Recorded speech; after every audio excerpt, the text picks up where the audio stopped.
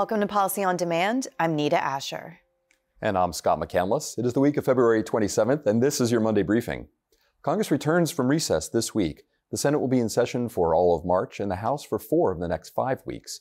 During this period, the House Ways and Means Committee is expected to hold a March 7th field hearing in Oklahoma City on tax issues affecting oil and gas, agribusiness, and the manufacturing sectors. Both the House Ways and Means Committee and the Senate Finance Committee are expected to hold hearings in March on the administration's FY 2024 budget proposals, which are scheduled to be released on March 9th. And the Senate Finance Committee is expected to hold a vote in March on the nomination of Danny Werfel to serve a 5-year term as IRS Commissioner.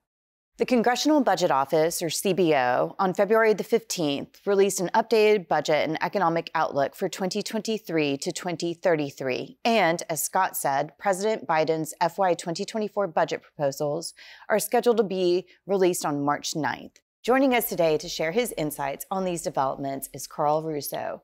Karl, welcome. Thank you for having me, Nita. Excellent. So the recent CBO report projects a federal budget deficit of $1.4 trillion for 2023, with deficits generally increasing over the coming years. CBO also projected that if the current $31.4 trillion statutory debt limit is not raised or suspended, the government's ability to issue additional debt will be exhausted between July and September 2023. Karl, could you comment on these CBO projections? So the projection of the deficit for next year assumes that it will be about the same size as the deficit was in the prior year, and the forecast going forward assumes that all of the currently enacted legislation, including proposed tax increases, will happen as scheduled.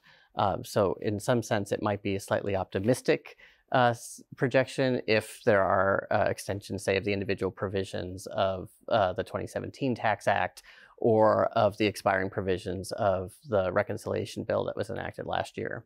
On the debt ceiling, it's somewhat good news that the X date for when we hit that $31.4 trillion limit and exhaust our extraordinary measures is now in the July to September period, as opposed to the June timeframe that the Treasury Department estimated last month. But it will really depend on how strong receipts are when we get the April 15th payments for individual income taxes that are due to be filed by that time, and corporate estimated tax payments that are also due around that date.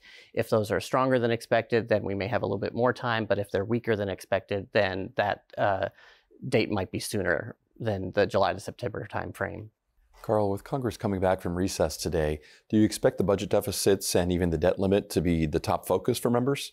So the debt limit is by nature been a conversation that happens sort of at the brink when we get very close to the date at which the extraordinary measures will be exhausted. And so I think it's unlikely that Congress will turn to it until we will get there. But I think there will probably be discussions at the staff level and perhaps even at the member level in preparation of that time so that they're ready to negotiate some sort of agreement when the date presents itself. Karl, do you expect the president's budget to seek to propose tax increases to address budget deficit, even if those proposals are dead on arrival with House Republicans? Well, the president in his State of the Union address did preview some of the proposals that he expects to include in his budget submission. Among those on the corporate side was an increase in the tax rate of the stock repurchase excise tax from 1% to 4%. So I think we'll see something like that in the budget submission when it comes out. We might see some things on the individual side as well. Also in that speech, President Biden alluded to the fact of having a tax on billionaires, which may be similar to the proposal that was in his FY23 budget to apply to high-income taxpayers. So I do expect that he will have some things in there that, as you said, though, are unlikely to pass in the divided Congress that we have. I think that those are unlikely to maybe even come up for a vote in the Republican-controlled House. And speaking of the Republicans in the House, they're going to be doing a budget of their own and trying to show an ability to get to balance over a 10-year budget window. Do you consider that to be a heavier lift, perhaps, than what the administration's budget is attempting to show? Well, one of the things that some of the Republican members of Congress have said is that they want to protect Social Security and Medicare. We saw that again in the State of the Union speech, that there was resistance from the crowd about touching those programs. And if you take those off the table, it does make it more difficult to achieve the budget savings that you want with the other programs that are left. So, if you're looking only at discretionary spending, you'd have to have more significant cuts there in order to achieve a particular budget target. And some members have said that they don't want to touch defense spending, which means you're left with non-defense discretionary spending, which is an even smaller pool. So I think there will be some discussion about what they want to do on that front, but I think you also may see some progress on procedural provisions. So there was legislation that was proposed in the prior Congress that would privilege certain pieces of legislation from a process standpoint if they met certain deficit reduction targets by the end of the 10-year budget window. So I think perhaps we'll see some progress on that front, even if we don't see more detailed proposals on what spending to reduce in the near term.